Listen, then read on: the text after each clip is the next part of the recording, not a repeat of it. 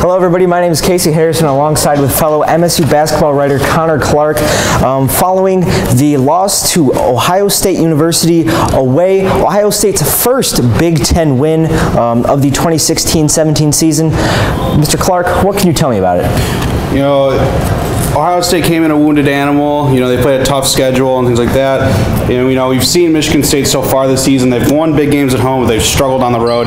There's another case of that. They come into Ohio State sloppy with the ball. Miles Bridges, 6 turnovers himself. A lot of silly mistakes leading to a lot of points. Yeah, and I mean, Miles Bridges, he had a pretty good game. He had 24 points, but that was really it for the MSU offense. A lot of turnovers, and that's the key to the game right there. Tom Izzo said it right there, and he also mentioned how he was kind of surprised how good Ohio State's shooting was. They came in not a very good three-point shooting team, and they kind of lived by the three and died by the three today. Yeah, Lyle crushed it coming through at 22 points, and yeah, every time, you know, they were slow closing out Michigan State defensively, but anytime they get a hand up, they were knocking it down no matter what. You know, poor game for Michigan State, good game for Ohio State, just didn't work out for them. And Ohio State is a very physical team too. I mean, just if you look at the record, that doesn't indicate that they're a good team.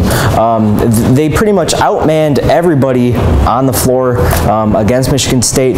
And one thing to look, all 5 of the guys for Ohio State scored in double digits. That's something that it was right on the box score, it was right on the preview, on the game notes for both teams, and it was something that MSU couldn't really stop. The size kills them. We know from the beginning of the season that Michigan State was going to struggle with size.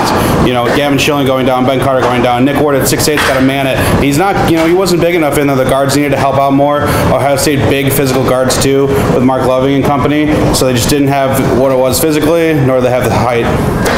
So I'd like to call this team very consistently inconsistent.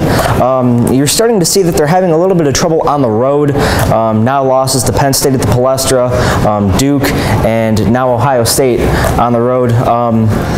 So what's really next for this team? They play Indiana next Saturday. What do they have to do to improve? Well, they're going to have another high. They're going to have a high-powered offense in Indiana coming through. You know, they're going to Assembly Hall. It's going to be another case of do they bring their energy? Do they not bring their energy? Hopefully, you know, you get a loss like this, they come out with that young class and they come out and they play. You know, they play a little extra. They're going to see an environment that, you know, yes, they saw Duke in the Palestra. It's going to be another Assembly Hall environment that they're going to have to deal with, and they're going to have to manage the mistakes. And in a game where energy wasn't really an issue for the Spartans, it was something that has kind of plagued them in the past, especially talking about this season. But like you said, they'll be playing Indiana at Assembly Hall. That game will tip off, I believe, 4 o'clock? 4 o'clock on ESPN. Yes. So remember, you can follow along with the state news on Twitter, or you can follow us on the website, or you can follow us on our Twitters. And I think that'll do it. Wrap it up. Have a good night, everybody.